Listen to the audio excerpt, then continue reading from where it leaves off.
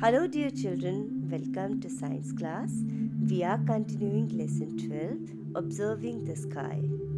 Our first topic is stars. As we all know that there are a very large number of stars in our sky. These are huge spheres of very hot gases having light of their own. Sun, which is the central part of the solar system, is also a star, and its brightness is less than that of many stars. We can say Sun is a star of average brightness. Almost all the stars are millions of times farther away from us as compared to the distance of the Sun from us. It is for this reason that the Sun appears like a ball to us, but the other stars appear only as points or dots. Stars appear as dim points in the night sky. This is due to their very large distance from us. They do not disappear during daytime. They are present there in the sky all the time. However, they are not visible during daytime due to sun's brightness. Children, it is interesting to note and realize that our sun shines with a yellowish white light. All the other stars are, however, not yellowish white. Stars vary in size, brightness, temperature, and color.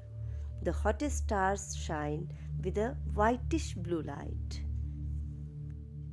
Now let's move to the next topic, which is constellation.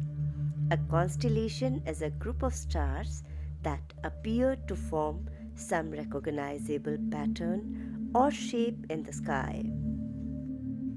Ancient people devised the concept of constellations so that they would be able to recognize and label some of the stars in the sky.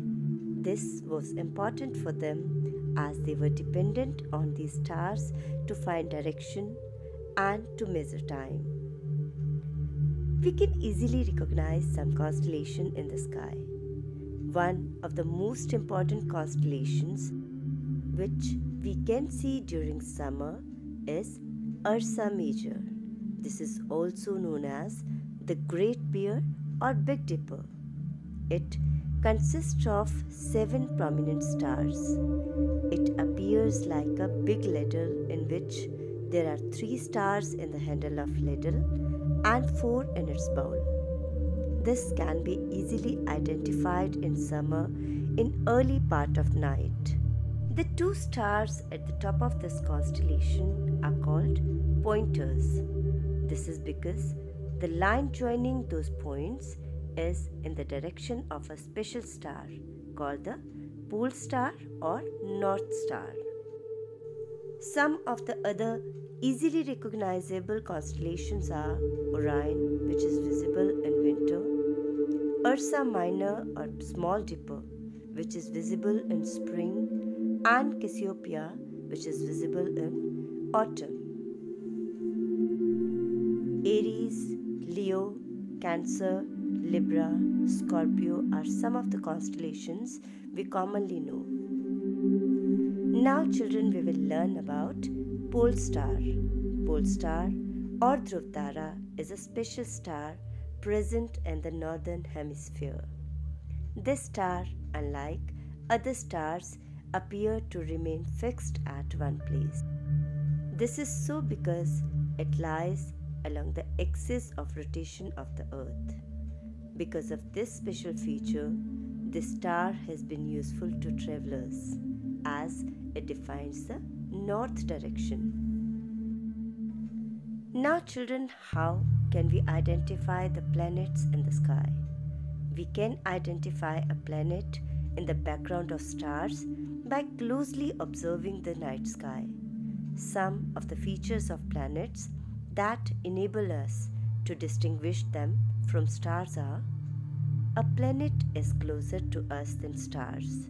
That is why planets appear like tiny disks, whereas stars appear as points.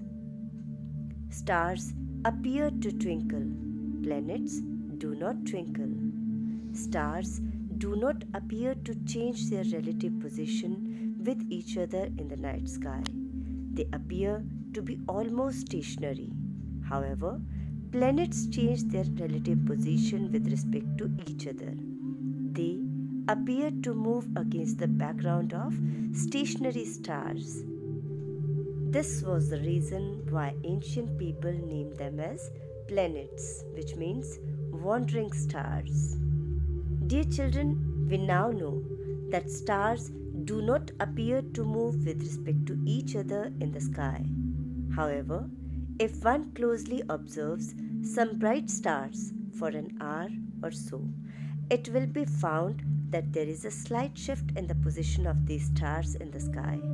Stars, like the sun, appear to move from east to west.